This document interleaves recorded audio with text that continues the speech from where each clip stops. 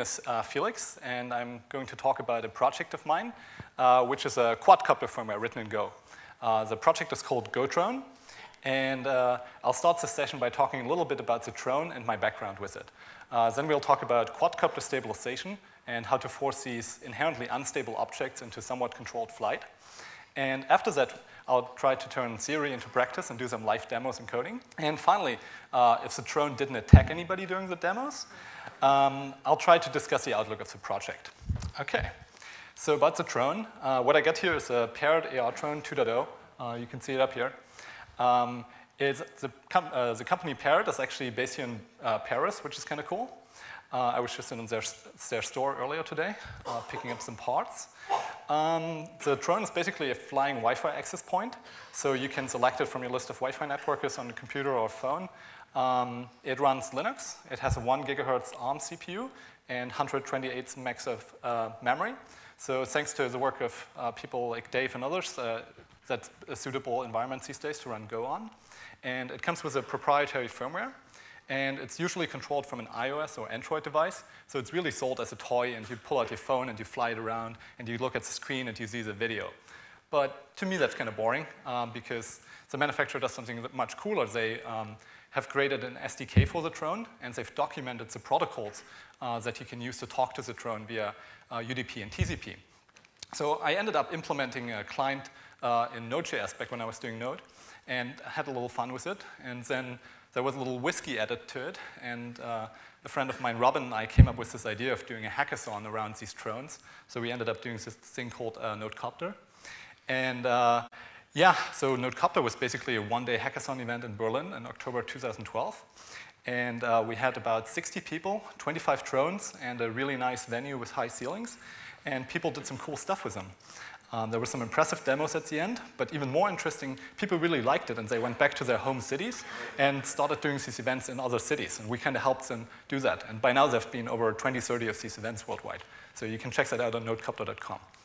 But today, what I really want to talk about is the firmware, because playing with a network-controlled drone is all kinds of fun. But from a software development perspective, the crown jewel of the system is definitely the firmware. So I've always wondered if it would be possible to replace the proprietary firmware with a self-made one. So what does a quadcopter firmware actually have to do? Well, the main thing, it has to do stabilization. But before it can do any of that, you need access to the hardware. And this is the tricky part. Luckily, I didn't have to start from zero. There was a guy who put a project on GitHub about 3 years ago where he implemented a firmware in C that works on the AR Drone 1. So I looked at that for inspiration, took a lot of good stuff out of this, but unfortunately none of that code actually runs on the Drone 2 anymore because things have changed. So I also scanned the internet for more blog posts and wiki articles and other things. And finally, I even did some S-tracing on the drone myself, where I was looking at the syscalls the proprietary firmware was making and kind of figuring out the last remaining bits and pieces, literally, for this thing to work. And so what I ended up with is a lot of code that looks like that. Beautiful bit shifting magic. I have no idea what this means anymore. But at one point, I understood it and got it to work. And now I just call this function, and it does the thing with the stuff, which is cool. And so on to the next problem for me. So the next thing I needed to do is figure out the physics of quadcopters. And it's pretty simple. So 3 things you might want to do initially is hovering, tilting, or rotating. And in order to do these things, for hovering, you need to spin all the plates at the same speed. Simple enough. You need to take care of that the plates that are next to each other are spinning in opposing directions, because otherwise the rotational speed from the plates will go on the drone as well, and it will rotate around its own axis, which is not what you want when you're hovering. But luckily, the drone is already configured in this way, so you can't actually change the plate directions. It just does it by default. Now, onto the tilting. Once you're hovering, you might want to tilt in order to correct the movement because you've gotten a little unstable or because you want to fly in a direction. And tilting is done by giving more thrust to one of the plates, one of the 4 plates. And that will basically end up lifting the drone a little bit on that side, and it will fly in the opposite direction. And you can do that on all 4 sides. If you do that on 2 plates that are next to each other, this is not pictured in the middle, but you can imagine it, then you would go diagonally. And finally, the rotation around the axis of the center of gravity. In order to do that, you simply apply more power to the plates on opposite directions, and the additional rotational force from those plates will translate on the drone, and the drone will rotate around its own axis. So that's straightforward. Not so straightforward, unfortunately, is estimating the placement of the drone via sensors. And by placements, I mean the orientation in space and the altitude the drone is at. Because what you're given by the hardware are really just these low-level sensors. So you have a sonar for altitude, you have a barometer also for altitude, you have a gyroscope for rotational velocity, you have an accelerometer for accelerations, and you have a magnetometer for compass functionality. But all of these sensors have various different issues and ranges of applications. The gyroscopes are drifting all the time, and the accelerometers don't like fast movements. So you have to actually throw some mathematics at it and fuse this data together to get a coherent picture, or better, an estimate of where you believe the drone to be in space at any given point in time. For my project, I'm using some really simple thing. It's not super advanced. It's called a complementary filter. But there's really fancy stuff out there like Kalman filters, and I hope eventually to understand these and be able to use these because they're supposedly performing better. Now that you know where you are, it's time to decide where you want to go. And so I've got an example here that shows the altitude of the drone. One line, the red line, is the actual altitude that was measured, and the black line is the altitude that I, as a controller, actually told the drone to go to. And so control theory is all about figuring out how to get from where you are to where you want to go. And as you can see here, my algorithm does a pretty terrible job at it. So the red line initially goes right for where it's supposed to go and stops there. If it would stay there, that would be beautiful. Unfortunately, it doesn't. It's like, oh, I did my job. Now I can have less power on the plates. And suddenly it falls again. And eventually it realizes its mistake and it's trying to get back up, but now it's overshooting and it's going back down and overshooting even more. The amplitude of the wave function increases, and we basically have a drone that goes up and down instead of standing still. Not what we want. This is all, what's really used for this problem is these algorithms called PID controllers, and it's all about tuning the PI and D values. And this is like a whole subject in itself and kind of difficult, and I kind of suck at it, so we're only going to get limited beauty out of this whole thing today, but we'll see. So the next thing we should talk about is real-time, because some people might be concerned about using a garbage collector language, which is with its own scheduler for what seems like a real-time task. So let's look at how Wikipedia defines real-time. There's basically 3 categories of real-time.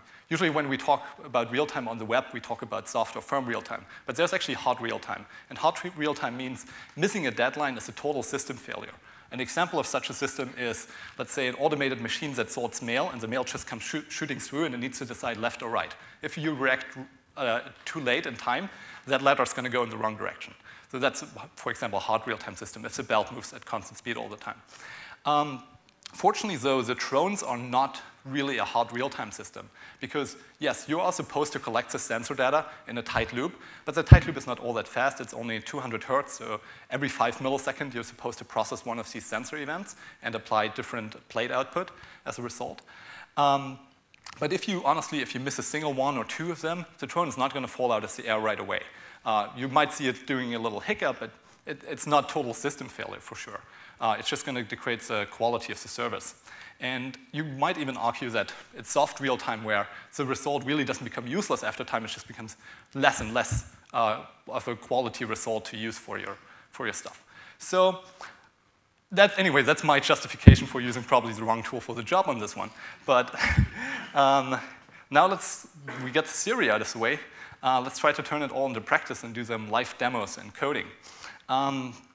If you're sitting in the front row and you're still a little worried, maybe also about the nil pointer exceptions, the $1 billion mistake, or the garbage collector going off over your head,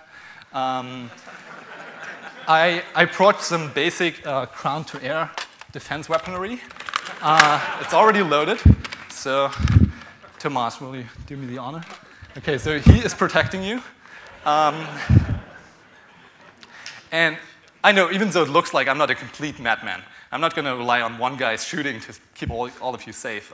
So actually, before this presentation, I did extensive training in hand-to-drone combat as well. So if the drone was going to go out of control, I would go after it and try to crap it.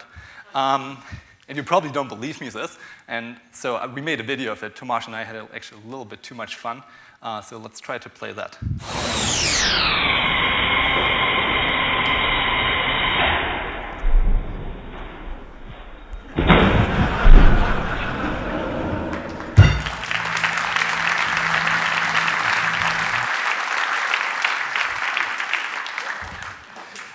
And I know, it looks like I'm really protecting the drone here and not you.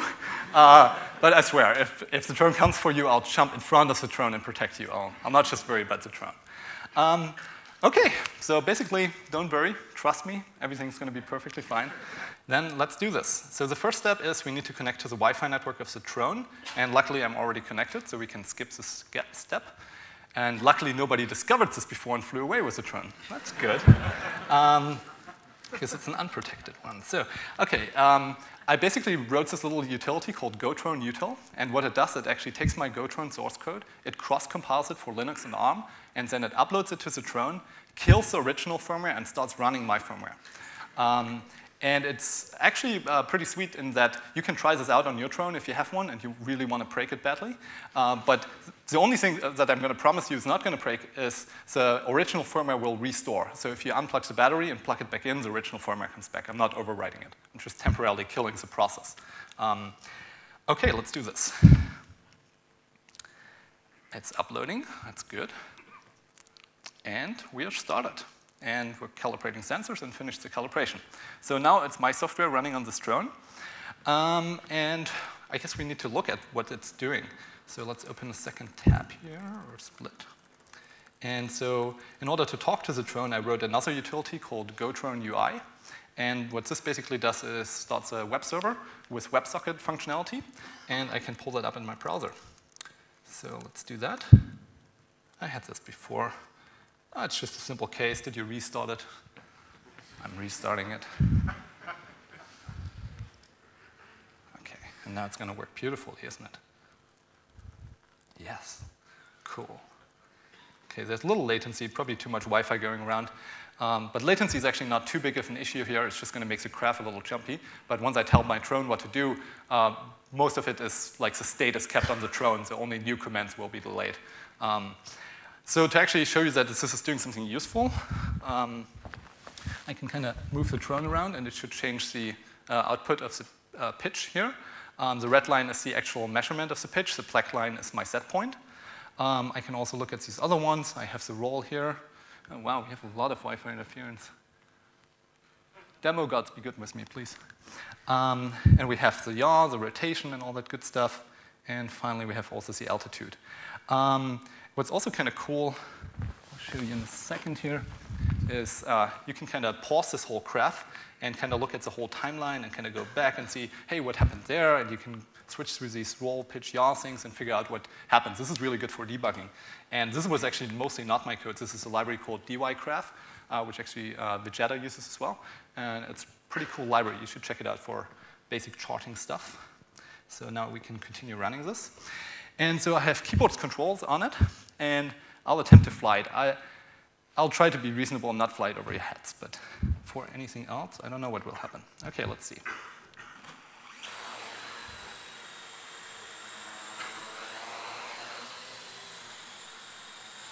Oh. And I can rotate?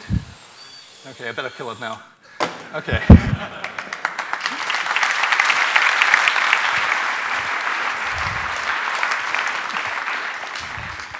OK, and just in case there is some doubt whether this was really Go running on the drone or not, I actually made the code that runs on the drone in a library. So we can actually use this to write a little program, like a custom firmware, that uses this library and then run a custom program on this drone directly. And so let's do that. We're going to create a directory. We're going to call it flip for some reason. And we're going to do a main.go here. Oops. Main.go, and a package main, and a func main, all that good stuff. So we're going to go import github.com Felix Ge GoDrone, and we're going to get the firmware. OK, GoDrone. GoDrone is not a thing, apparently. New firmware. So, and if there's an error, we are going to lock that error. So we're going to do a little lock here with the error. And actually, I don't know how to recover from this one, so let's make that a fatal one. And then what we need to do is we need this for loop and basically tell the drone to fly. Fly, little drone. OK, cool. And if that goes wrong, we're going to lock it. In this case, we're not going to fatal it because we don't know what the drone is doing. Maybe crashing out of the air is not the best course of action. I don't know. It's really debatable whether you should cut the engines. And yeah, there's that. And so to get further with this, we need to define what we want to do. And so my idea for this is, I'll be honest, I'm not going to do a perfect flip and land it in the air. But we can land it on the ground, I think. So we're just going to shoot up, spin around, and then cut the engines and see what happens. If we get really lucky, it might land on its feet, but I'm not counting on that. So for this, a state machine comes in handy. So we're going to do a little state machine. And we're going to start off with something that's always good, calibrate the sensors a little bit. They like that a lot. So it's calibrate. Then we're going to do takeoff. Then we're going to do a flip. And then we're going to do crash. All right. Cool. Now we want some local state here. So we're going to do some local state. And we're going to switch over our state. And we're going to start with the calibration state. And the calibration can sometimes fail. It basically does some sampling and looks if the samples look reasonable. And if not, we just try to calibrate again. So let's do that. Firmware calibrate. And if error is not nil, then we're going to log our error here. And if there was no error, then we're actually, so this is kind of cute, we're going to go to the next state, and we're going to break out of this particular loop. OK, that's the calibration. Now we're going to do the takeoff. For the takeoff, we're going to ask the firmware to set the desired altitude to something like 2 meters. And then we're going to check the firmware's actual altitude. And we're kind of in an event loop here, so it will keep updating for us the actual altitude. And we are going to check if it's bigger or equal than. While practicing this, I once wrote equal, and the result was hilarious. There was a little accident with the chandelier in the hotel room. So we're going to check if it's higher than the desired value, and we're going to divide it by 4. And the reason for that is I don't really want to go up 2 meters for this. I just want the drone to, I just want to trick it into flying up with a lot of momentum. So we have a little inertia for our flip there. So once we're actually at a quarter of the way, we're going to set the desired altitude to the current altitude, which should be about a quarter of the desired one, actual altitude. OK, and the next thing, always important, go to the next state. So next state, now comes the flip. We are going to set the firmware's desired roll, which is the left-right rotational axis. And we're going to set that to 180. So that should set it into motion, basically trying to flip on its back. And then we're going to check what happens here. If the firmware's actual roll is, OK, this is a little confusing, but I'll explain, smaller or equals than 170. Basically, it goes to 180, and then it goes into the negative 180 and counts down again. So it's a little clock like that. And so once we are there, we are going to say the firmware desired altitude is 0, and that basically tells the firmware to cut the engines for us. And then we're going to go state ++ into our crash state, and we're going to do case crash here, and that's it. OK, the Go compiler's not happy with me. Let's see, line 27, something unhappy here. If, yeah, that's a good idea. I want this for loop like this, and I want my if statement here. That looks better. And line 34. Another one of these. How did I program before static typing? Oh, that's good. I feel less confident about this program now. Let's do a little, so the compiler is happy now. So that means the program is correct, right? Let's do a little double check here. I might have done something wrong. So we're doing new firmware, not much to screw up here. We got the state, we're switching over it. Calibration. Are you sure there should be a for loop in the calibration? Then we'll stay in the altitude? No, it wants to be in there because we don't really want to fly while we're calibrating, so the fly at the bottom shouldn't be called. So I think that part is good. And we're going to do a state ++ to the takeoff state. Desired altitude 2 meters, actual altitude bigger than a quarter of the desired altitude. Let's reset to the actual. rotation, small equals 170. I don't know, something funny will happen, right? So let's take this out of the lab into the real world. And so one fun thing about this GoDrone util package is you can actually give it an optional argument with an arbitrary package name, and it will even do go get for you. So if this was a remote package, you can install somebody else's firmware. What could go wrong, right? And so we're gonna, this Felix G guy gets this flip firmware, so we're gonna try this one out. Actually wants to turn a little further from me. I don't know. I really don't know how it's gonna go. In the hotel room, it just crashed into the walls all the time. Here I don't, there's a little more room. So that's, okay, let's see, we're doing it live. Unknown comment, oh, run, okay. All right.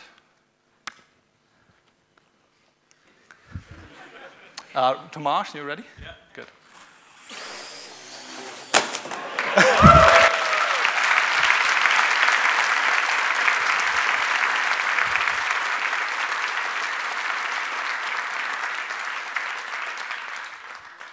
All right, and that basically concludes this presentation. What's the outlook here? The outlook on this project is there's a million things left to do. It starts with tuning the PID controllers to be better so it's actually stable in the air. I want to get optical flow, which the original firmware has, to kind of look at the ground and see if it's drifting. A better UI would be kind of fun, so there's some JavaScript, HTML hacking in there. And eventually I want to implement the paired protocols so you can use their mobile clients to actually fly the GoDrone thing. And because it's a lot of work and because it's kind of lonely to do this all by myself, if somebody wants to jump in and help out, I'm looking for contributors. The project is on GitHub right now. You can download it, and I'm super happy if you want to open an issue and ask any questions. I'm super happy to kind of guide you through this whole process and talk you through it. And yeah, that's pretty much it. More questions and feedback on Twitter.